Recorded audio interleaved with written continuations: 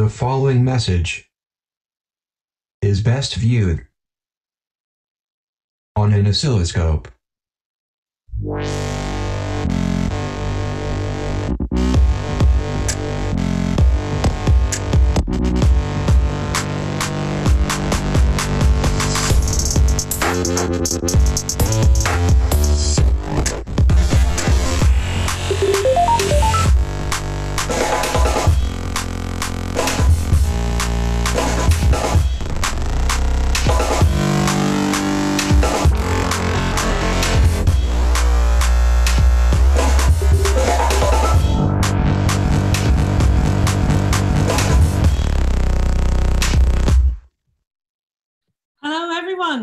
I'm Connie Potter, co-producer of The Big Bang Stage and co-founder of the Big Bang Collective. What you just saw was a snippet of what you can catch tomorrow night live, a DJ set done by Larry Lee, a physicist from Harvard, and Kaleidoscope Music. That's also on the Big Bang Stage program. Welcome to the biggest physics conference of the year, and welcome to the very special program we've put together for you today and tomorrow, sharing the excitement, importance, passion and fun of science. So let's get the show started. In the lovely Swiss city of Geneva, right where it meets the French border, in the beautiful countryside, was where some wise individuals decided over 60 years ago to build what would become one of, if not the, most prestigious, unique and exceptional scientific organizations in the world, known as CERN. Fast forward to 2020, with 23 member states, 8 associate member states, 6 observer states, and after several Nobel Prizes, expansion over the border to France, and incredible feats of engineering, a community of over 10,000 physicists, engineers, technicians, and administrative specialists bring life to the CERN community, sometimes at CERN itself, sometimes in their home institutes and universities, but they all come together in peaceful pursuit of their scientific knowledge. Today, kicking off the prestigious ICHEP2020 Big Bang Stage, we are delighted to take you live to CERN, deep underground, to visit one of those feats of engineering, the ATLAS experiment. Our guides, Clara Nellist, a Radboud Excellence Initiative Fellow in the Netherlands and an active science communicator, and Mohammed Al-Roub with the University of Oklahoma and master of the hugely successful ATLAS Virtual Visits Program, will spend the next 30 minutes taking you to places you can't normally see, and then answering live any questions you have. Go to the link just beneath our screen here to click on the Slido and type in your questions. Hello, Clara and Mohammed, are you there?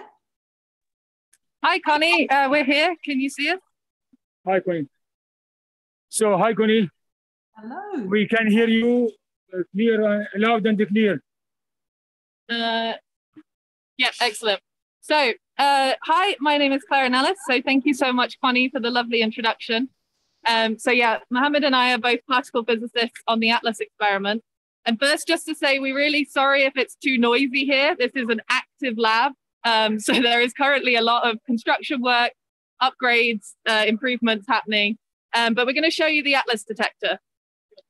So we will listen. Okay, so we start from the 9th floor, which is minus 65 meters, or let's say 65 meters below the surface. And maybe Clara can show you the shaft. And right now we are on top of the ATLAS detector, which is a huge detector, 50 meters long by 27 meters in diameter. And it weighs 7,000 tons. It's one of the 4 big experiments around the LHC.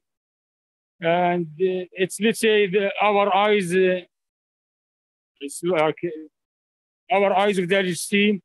So it's one of the main experiments. We have ATLAS, CMS, we have ALICE and LHCb. It's a general purpose detector made from many sub-detectors. Concentric layers, we have specialized sub-detectors, and we will go through them one by one. But after the introduction, so we will go to level 4, then 6, 2, and we will show the other side of the detector, and also the side of the detector, the other side. We will speak about the physics program, and of course the components of the detector, and maybe the engineering complexity. Maybe Clara wants to say something. Yeah, so we switch our text. So if you hold it. So as Mohammed was saying, so we're about 100 meters underground. But as you can see, if I point Mohammed up this way, this is the access shaft that allowed us to build this detector in the cavern. So you can think of it like a ship in a bottle. It wasn't possible to construct the Atlas detector above ground and then lower it down in one piece. We had to build separate components, different specialized technology to do all of the measurements that we needed to be done with the Atlas detector. And then we lowered them down piece by piece and constructed them here in the cavern over many, many years. And so you can see now from the video just how complicated the construction is. We have many different layers, as Mohammed was saying, to do different parts. And as I said at the beginning, this is an active work site. We have people currently working down here with all full protective measures to ensure that it's safe to do so. So yeah, as Connie was saying, that we will take questions at the end. But we want to give you a tour of this cavern. And it's huge. So in a moment, we're going to go on a walk, and we're going to give you an idea of just how big this cavern is. Do you want to add more up here, or? I think we can go to the 8th floor and start speaking about the Mune spectrometer. Yeah, can you tell us what these are very famous? Yes, those are the toroid magnets. So we have two magnetic systems. The solenoid magnet, which surrounds the inner detector. It produces 2 Tesla of magnetic field. And the solenoid magnet is a superconducting magnet. And it runs at extremely low temperature, 1.9 Kelvin, or let's say minus 271 degrees centigrade. The other system is the toroid magnets. We have 8 toroid magnets, each more than 100 tons, and each can produce a magnetic field between 2 and 6 Tesla. Now, 6 Tesla is more than 60,000 times stronger than the Earth magnetic field. Now, we need the magnetic field. Yes. We need the magnetic field to force charged particles to change their trajectories in order to measure their electric charges and their momentum.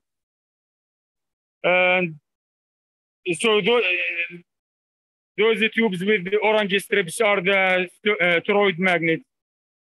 And again, they are superconducting magnets. They run at extremely low temperature, 1.9 Kelvin.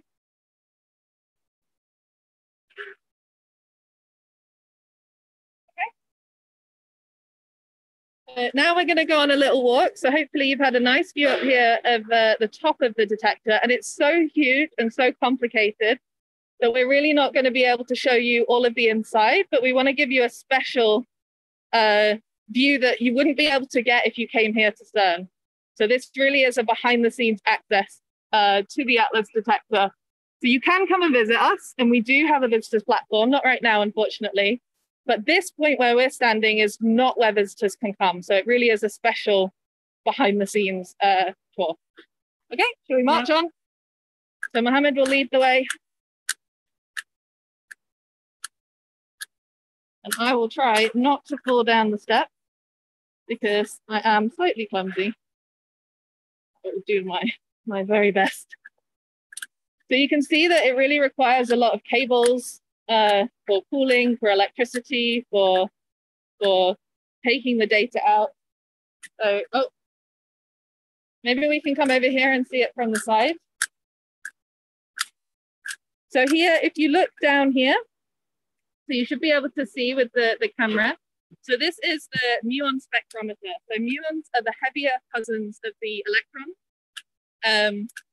They are what we call the second generation in the standard model. So they're like electrons, but they're heavier.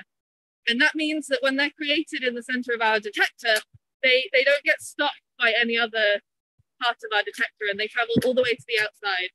So we have this very special layer at the edge of our detector, which is specifically to measure muons. Now, muons are interesting to measure because you might have seen at ICHEP that we released a new result, which was Higgs to 2 muons. And that was a really interesting result because it was the first time that we've measured the Higgs boson interacting with these particles. And to make sure that it's really the Higgs boson that we think it is, we have to measure it to all of these different types of particles. So both ATLAS and CMS released this new result, and it's the first time that collectively there's evidence for this result. Okay. Yeah. So now we're going to walk to the 6th floor. Sorry, that was a close-up of my hand.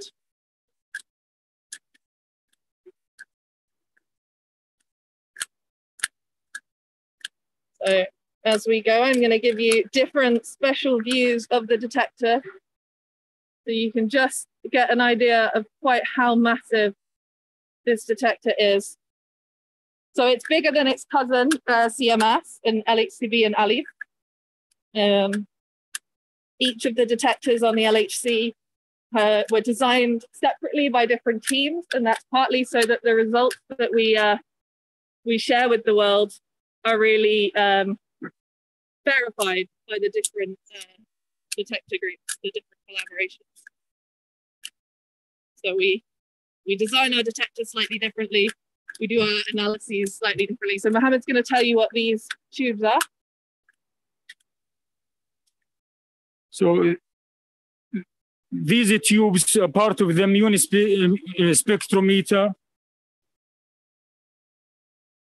And they are simply drift tubes. They are filled with gas, and in the center of each tube, we have a very thin wire.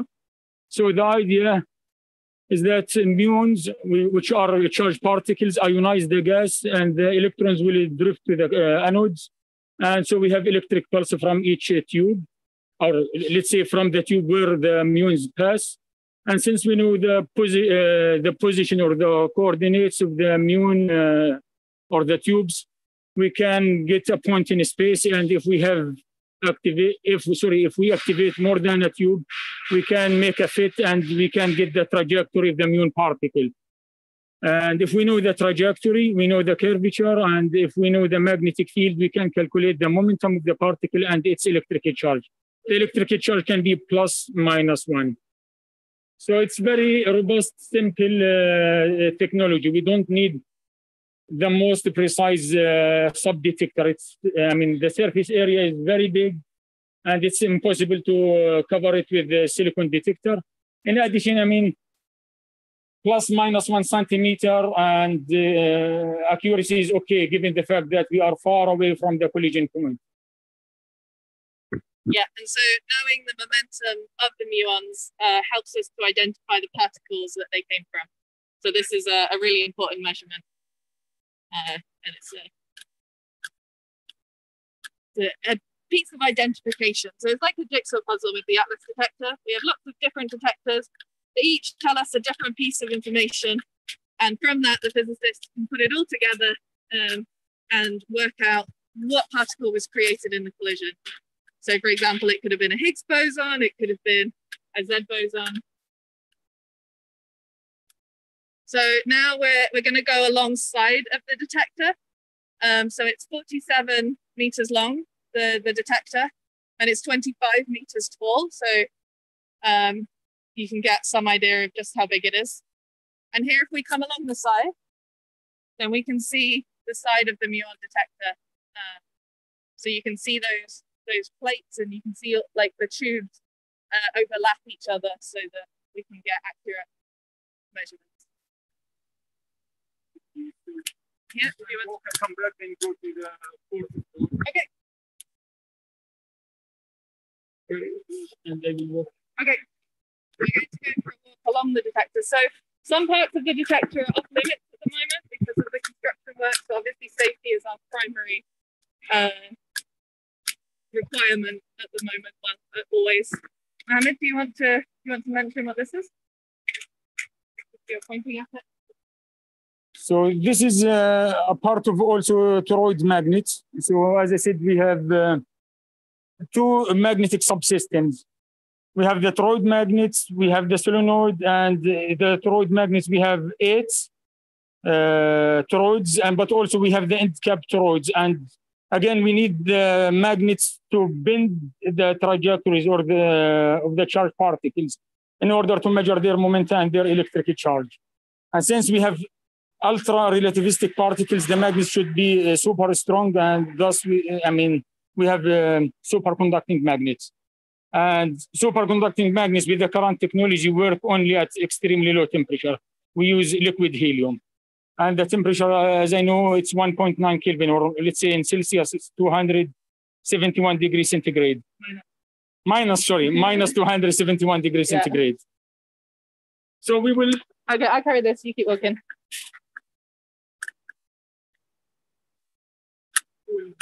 So these are the cooling pipes, because we need, so as Mohammed just explained about the superconductivity, we need very, very cold temperatures for that.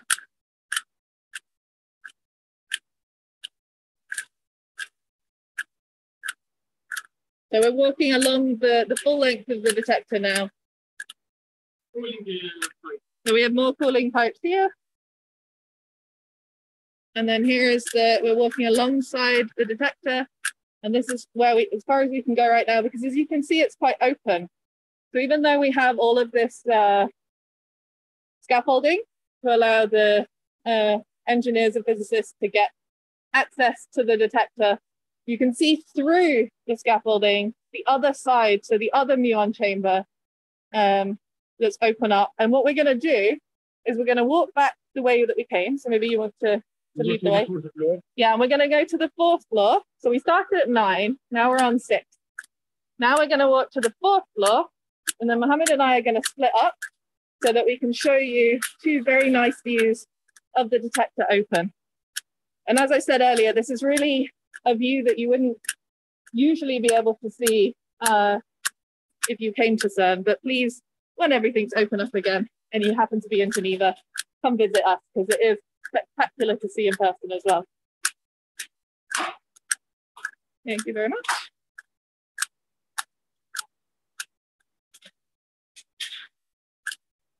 So, yeah, this is currently the 6th floor, and the lift is not accessible at the moment, especially with 2 people at once. So we are walking. And you can see all of these cables that are required to take this significant amount of data.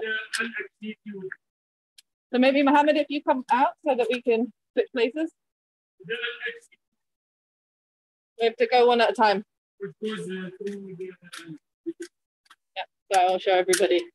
So this is where the LHC beam pipe comes. So inside that is the beam pipe from the Large Hadron Collider, which sends the beam that way, that you can't see it because we've got a muon chamber in the way, to collide in the center of our detector.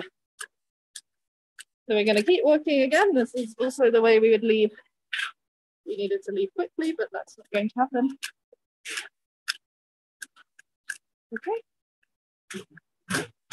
And here, actually, I'm just going to stop here one moment, Mohammed, because here you can see a very nice drawing of the detector, which helps you get an idea of what we've seen already. So here is the beam pipe that I was just talking about. Here are the muon chambers. Here are the magnets that Mohammed was telling you about. And what we won't really be able to see, but we're going to try and get a look at from the platforms, is just the layers in the center of the detector, because it's so complicated that even when it's open up, we can't always easily access each area of the detector. But this is to give you an overview to help you understand what you're seeing in this visit. And now Mohammed will lead on.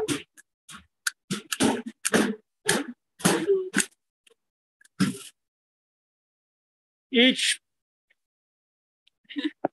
each part of the sub-detector is made by a country or a research institute. For example, this toroid magnet is made in Netherlands at NICAF Research Institute. Other parts, for example, made in other countries like the pixel detector or the inner detector, the SCT, some of them in Germany, some of them in Britain, and some sub-detectors made in one or two or maybe three countries, like they manufacture the parts in one country, they test the parts in a second country, the testing in a third country, the assembly, final assembly in a third country, then finally they bring the parts, full tested parts to Atlas Cavern. So it's a big collaboration, more than 100, I think. Yeah. So at the last count, it's 103 nationalities, 38 countries. 238, I think, research institute collaborated to build this massive detector. Yeah, so it's really a global effort. So even though we showed you one example, and that happens to be the research institute that pays me, so they'll be super happy. But it's such a global effort. I mean, the sheer number of people, we have over 5,500 people working on the detector and the analysis and the software and all of the things that have to come together for this huge experiment to work. Yep. So yeah, it's and often people, so you might hear the Atlas experiment, but really what we're doing is thousands and thousands of experiments using the same detector. So it's not just one thing that we want to find out and then we're done. We want to know, is there an exposure? Yes. What kind of exposure? What does it interact with? Is there dark matter? Can we measure the top quark to the best mass possible? Did you want to? Yeah, I mean, I just want to emphasize that the detector, I do physics, Clara do physics, but I mean, we need so much engineering to build the detector.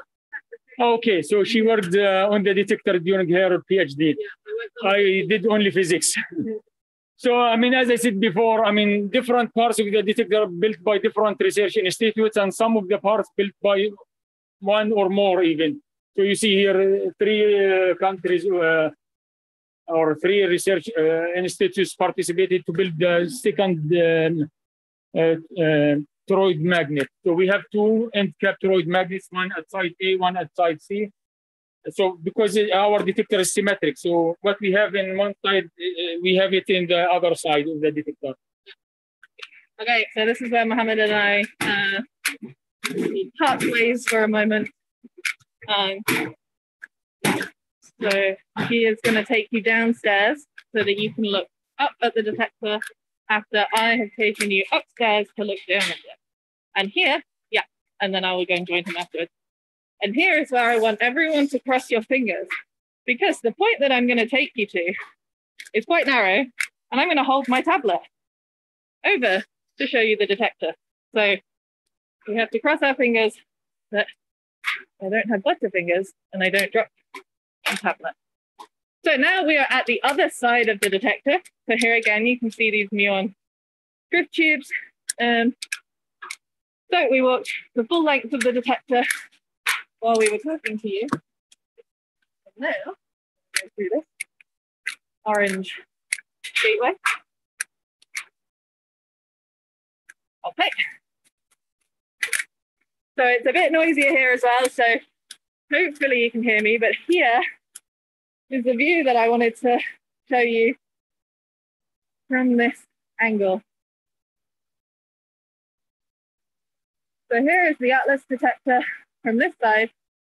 And what you can see in the center here are the colorimeters. So the colorimeters measure the energy of particles as they're passing through. And we want to know the energy because, again, it helps us identify what kinds of particles were created in the proton-proton collisions or in the photon-photon collisions, peripheral interactions, which we also released some very nice results about at ICHEP this week. So you can also go on the Atlas Detector website and read all about those very interesting results. And again, here we have another shaft. I'm going to try very hard not to drop anything so that we can lower things down on this side of the detector to construct it. And if our lovely tech guy can maybe switch to Mohammed, who is down here. And then Hi, Clara. There we go, excellent. Yes, so I am at the second floor, which means minus 90 meters. And on the other side of the, actually the same side as you. And I have a full view of the immune spectrometer, but from the other side. As you see, it's a huge wheel. And its purpose is to measure the trace of immune particles. Currently, they are installing a small immune wheel. And if we look there, we see toroid magnets, we see the calorimeter, hadronic calorimeter. So we have actually two calorimeters, one to measure the energy of electrons and photons. We call it electromagnetic calorimeter. Sometimes we call it liquid argon calorimeter. The other one is the hadronic calorimeter, and it's a sub-detector to measure the energy of hadrons. Hadrons is a family of particles made from quarks and gluons. For example, protons, the neutrons, the nuclei of all atoms belong to the family of hadrons. Currently, we can't see the innermost part of the detector, the inner detector, the pixel, the semiconductor tracker, and the TRT, because the detector is closed. But what we can see is the size and the shafts of the detector, and you see it's huge, really huge, 25 to 27 meters in diameter. And if you look there, I mean, you see it's very long, around 50 meters long. We can walk you through this side, but I'm not sure we can say so much. This part, I mean, is again immune spectrometer, but it's different technology from the ICHEP immune spectrometer. This is the central part. I mean, again, the idea is to measure trace of immune particles, and it's the outermost sub-detector. And since the detector is closed, again, we can't see so much in.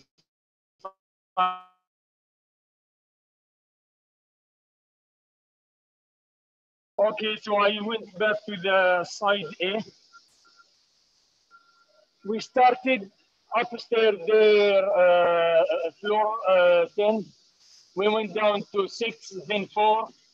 Then at 4, me and Clara split. She went to 6, I went down to 2.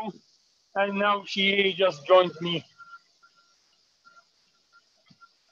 So I'll go back to here. Yeah, so now I'm back down on the second floor with Mohammed. You can see me there. Hi, Clara. Hi. Great, so we have given you a view of the Atlas detector from many different angles, and we really hope that you've enjoyed this. And now we're going to hand back over to Connie, who's hopefully got some questions for us from this tour, or just generally, do you want to know more about what we're working on in Atlas and things like that? We're happy to answer any questions. Thank you very much, Clara and Mohammed. I'm not sure how many kilometers you must be walking, going up and down all over the place there. Has anybody got a Fitbit that can tell us? I can tell you how many steps. Pretty impressive. Some beautiful shots of Atlas there, absolutely beautiful. I do have some questions. I've actually got quite a few questions. I'm going to go straight in with one here. Is it dangerous to work there if you're actually working on the detector? I'm talking in terms of harmful radiation present in the cavern. So, I mean, that is a good question because, let me press the button of that, not from the tablet. It is a very good question because we do deal with radiation. And so what you might notice is that Mohammed and I both have these dosimeters, which keep track of the radiation that we might receive while we're working. But for example, I did my PhD on the pixel detectors.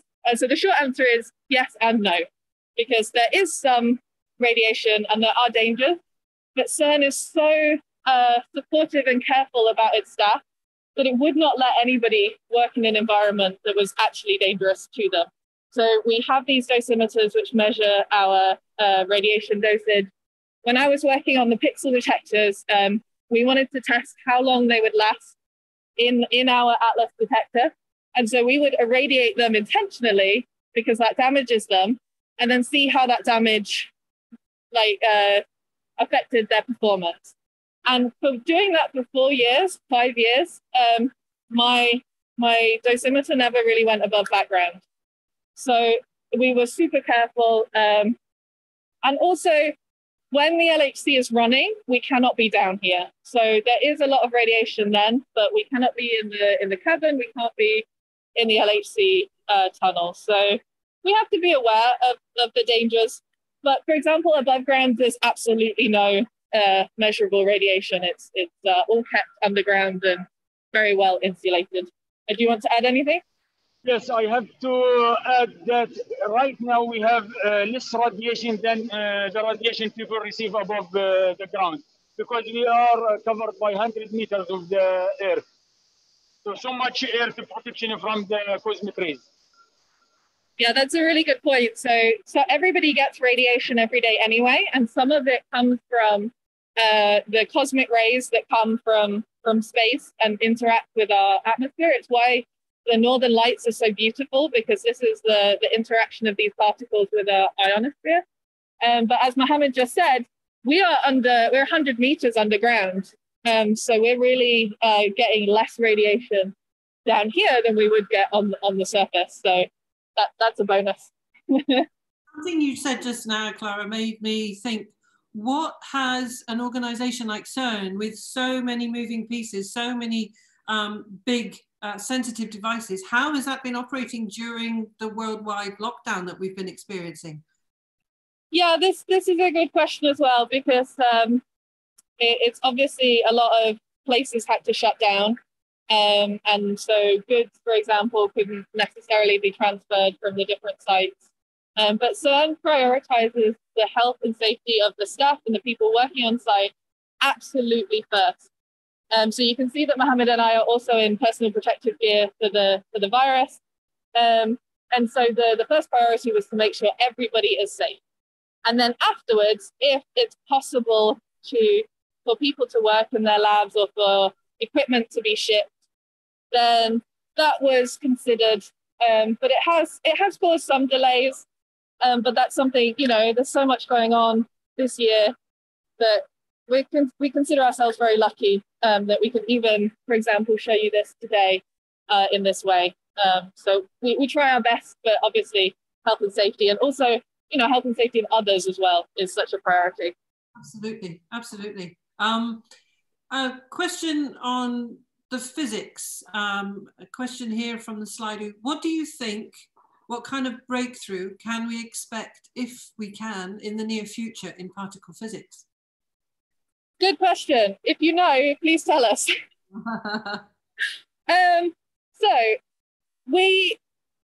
What kind of breakthroughs can we expect? I mean, we're doing a lot of precision measurements at CERN. So, for example, when the Large Hadron Collider, which collides protons, which have quarks inside of them, so it's a very messy collision, it wasn't necessarily thought that it could be this really precise experiment.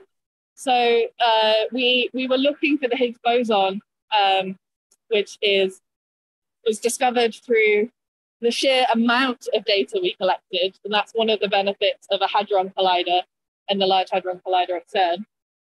But actually, physicists have been coming up with really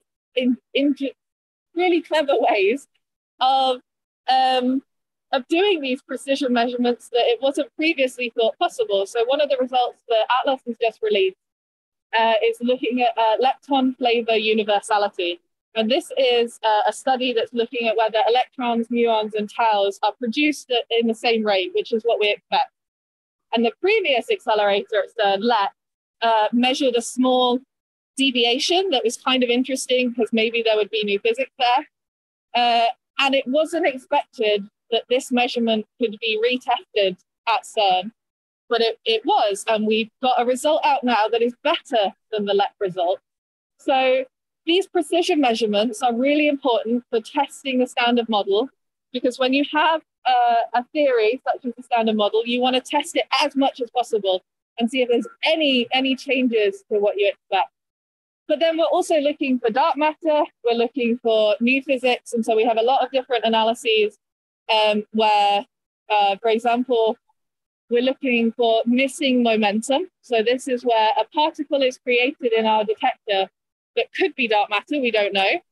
And it doesn't leave a trace in our detector, but we can tell that it's there because there's a lot of stuff going in the other direction. And so this could be a hint of dark matter or new physics. And if we find it, that would be fantastic.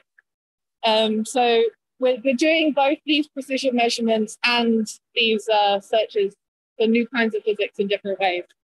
I don't know if you want to add on top of that. I mean, I can say that we are looking for the unknowns. I mean, that's the fun part. I mean, yes, if we find what we expect, okay, great. We will be happy and thrilled. But it's more exciting to look at the data and find something we didn't expect, or neither us nor theoreticians. And then, I mean, of course, we and theoreticians will be more excited because they have so much job to explain the things we find. We need both. I mean, we need to falsify the standard model theory of particle physics. I mean, that's the only way to find new things. We have so many open questions. We need to answer them all if possible. And we have so many predictions by theoreticians, but it is not, I mean, maybe none of the predictions is correct. Maybe they have to go back to the drawing board and write a new theory. We don't know. And so that's the fun from my point of view. Maybe Clara agrees. Yeah, I'm sure she agrees with that. I agree. And we're also coming up with new techniques to test the data that we've already collected. So, for example, we have huge amounts of data that we collect from this massive machine. And we have been looking at it through the theories that have already been thought up by theorists. But every day, theorists come up with new and different ways to test our data. And we have machine learning developments. That means we can really dig into this data in more details and learn about it in different ways. So it's not just about, it's about looking into what we already have and trying to see if there's new physics in there as well. And one of the examples about the Higgs boson, one of the descriptions was it wasn't looking for a needle in a haystack. It was looking for a needle in a pile of needles. So it's you're looking for something that looks very similar to the other data, and so it's really very complicated to try and find something new in all of that data. It sounds like a journey into the unknown. Yeah, exactly. Going back to our questions, there are more and more coming in here. What is the main part of Atlas and its working mechanism? Oh, main part of Atlas. I mean, it really depends on who you ask, because everybody who's worked on the detector has a different bias. So the people that build this detector get so attached to their part. So if you ask me, I'm going to say the pixel detector, because that's what I worked on, and it's so important for. So if we want to study top quarks, we need to see, because top quarks almost always change into a W boson and a B quark. And the interesting thing about B quarks is that they travel a little distance before they then change into other particles. And that little distance is not quite that big, about this big, depending on statistics. The distance that they travel means that we can use the pixel detector, which is this tracking detector at the very heart of Atlas, to identify them. And so it's a really important part of the detector. But that wouldn't be good enough on its own. We also need the other segments of the tracking detector. We need the calorimeters to measure energy. We need the muon spectrometer to identify muons. We need the magnets to bend the particles. So I think it's really impossible to say one part that is key, because without it, we wouldn't be able to add up all these individual pieces of information. But depending on who you ask, someone will always have a favorite part. What's your favorite part, Mohammed, of the Atlas detector? Actually, in my analysis, I used all parts, because I used electrons, I used the muons, I used the jets, I used the hadronic jets. Currently, I'm using photons. So the good data for my analysis is the data collected by all Atlas sub-detectors. And the magnets, of course, should be running. So most of the analysis depends on all sub-detectors. Rarely, I can't remember any analysis that relies on a single sub-detector. Maybe there are, but I am not aware of. I heard once that when you close everything up in the cavern and you start turning the detector on in the magnetic fields, any little screw or piece of metal or anything that's around metallic goes flying around everywhere and could potentially damage the machine. So you do an absolutely incredibly thorough cleaning each time before closing up the cavern. Is that right? Yeah, absolutely. So the Yes. You want to go? Okay, so yes, I mean, if we have a screw or a nail, and it's ferromagnetic, made from ferromagnetic material, and we have very strong magnets, 6 Tesla. So that nail can travel like a bullet and can puncture the sub-detectors and can cause serious damage. So yes, people, you find postdoctors, even professors, PhD students, checking every part, counting them piece by centimeter by centimeter. Otherwise, I mean, it can seriously harm the detector, or maybe they are, hopefully not. Maybe if actually no one should be allowed to go underground while it's running. So I mean, from the human perspective, we are safe, but also we have to care about the safety of the detector. It costs millions, and it costs time and years and decades to design and build it, and we should not lose it or lose a big part of it because of a silly mistake. I now have visions of professors and Nobel Prizes going around with a dustpan and brush just before you turn on the machine. I think that's great, such a collaboration. So we've got several questions from potential physicists, it would seem. There are, let's have a look. There are 2 or 3, if I try and group them together. One of them is personally addressed to both of you. Hey, Clara and Mohammed, did you think in your undergrad days that you'd be doing your PhD at CERN? Another one, how many PhD students does CERN take each year on average? And then I think there are another question here from Alfredo saying, what's the admission percentage of students or engineers that apply to work at CERN? And what kind of marks do you need as a student to apply to CERN? So perhaps you could kind of address generally your paths to get to where you are today, and what kind of education you needed, what kind of choices you need to make along the way, and the application processes. Yeah, so I can start. So I'll be honest, I went to what's called a state school in the United Kingdom, and my school struggled. So I didn't go to the best school in the UK. I mean, they worked really hard with the students, but the average grades were not really high. So the number of students from my school that went to university was not very high. So first of all, my goal was to get to university. So I studied physics and math and English and chemistry to get into university. And then when I went to Manchester, I didn't have the best grades. I mean, they were good. I had to work for them, but I didn't have like the very, very highest grades. Because in my opinion, to be an experimental physicist, you really need to have, you need to think about things and work through problems. And it's not always about being able to pass the exam. You want to show enthusiasm. You want to show that you're interested in the project. You might read around it. And really, if you want to come work at CERN, having that kind of enthusiasm, learning about the detector, going to meet professors, and trying to see if you can work on a project, I think would really get you in a good place to be able to work here. So yeah, as an undergrad, I didn't imagine that I would be here working on the Atlas detector. I actually did my master's project at another experiment in Chicago at Fermilab. So that one's called D0. And I was just so, I mean, they assigned us the project and we got to work on the data. But at the end of the year, they said, do you want to keep working on this experiment? And we'll send you to Chicago and you can go and work in the lab and get that experience. And I was just, I don't even think they finished the question before I said yes. Fermilab's another great lab, fantastic. Yeah. Sister lab over there, brilliant. Yeah, so it was a really wonderful place to learn about being a particle physicist and meet really interesting colleagues. And a lot of those colleagues, now that Fermilab is moving to work on neutrinos, have come to CERN to work on the experiments here. So the connections and the people I met with. Yeah, and so maybe to answer the question, and then I'll hand over to Mohammed, the number of PhD students that are working for CERN. So I think in Atlas, for example, we have about, I think about 2,000 to 2,500 PhD students.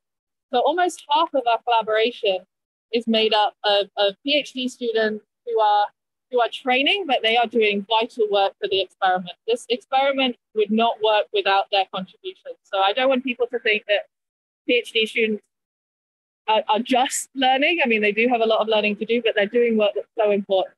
But mostly they're selected by the universities and the institutes from Atlas. So it's not Atlas or CERN themselves that select the majority of the students. So if you're interested in coming to work here and you're before university, pick a university that is a member of one of the collaborations of CERN, because that will already give you an opportunity in your undergraduate to be able to do some experience. If you can't do that, and a lot of places can't, I completely understand, try and become a CERN summer student. So talk to your professors and see if they can help you get on the CERN summer student program. And that's another fantastic way to get experience here as an undergrad. Do you want to talk about your path? Yeah, so okay. I speak about myself. So Okay. I did my bachelor degree in physics. I applied for master's degree in Europe, but I found myself doing theoretical particle physics. And I heard about CERN at the end of my master's degree because I decided to do experimental physics, not theoretical physics. So let's say, I mean, I never heard or I imagined to work at CERN. I didn't know about it. I knew about Fermilab. And yes, after I finished my master's degree, a professor at the ICHEP International Center for Theoretical Physics in Italy asked me to join his newly established experimental group. Okay, I agreed. For which experiment? Atlas. So I learned about CERN and Atlas. And then later I did my PhD in Bonn on Atlas experiment. And I came 10 years ago to CERN and I'm still here. So, I mean. Okay. I'm going to throw in one question really fast here because I think we're really running out of time. We've got 2 minutes left, but it's a very interesting one. Has particle physics done anything for the fight against COVID-19? Do you want me to answer this? Very quickly. Yeah, so I haven't been involved in those teams, but I know, for example, that at the start, a lot of so labs and CERN itself donated like personal protective equipment that we have to the local hospital. So the very first thing they did was ensure that the equipment that we usually use in our clean rooms was donated to medical users. But then scientists and engineers started working on developing ventilators, which are very cheaply made, really low-cost ventilators that can be made for sort of developing countries that can't afford necessarily to buy the very expensive ventilators.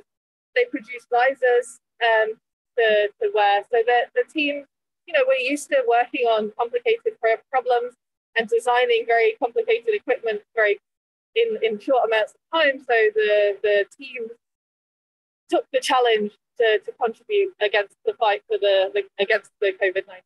Absolutely, that's fantastic to hear. I didn't think you'd all be sitting around watching Netflix. I'm glad to hear doing some amazing stuff. It's time to end this first event of the day's Big Bang Stage program. I want to say a big thank you to Mohammed and Clara for spending their afternoon underground with us. And everybody out there, thank you for all your questions. Come back in about 10 minutes because we have something quite magical coming up. The world premiere of the film A Day in Particles. Goodbye. Bye-bye.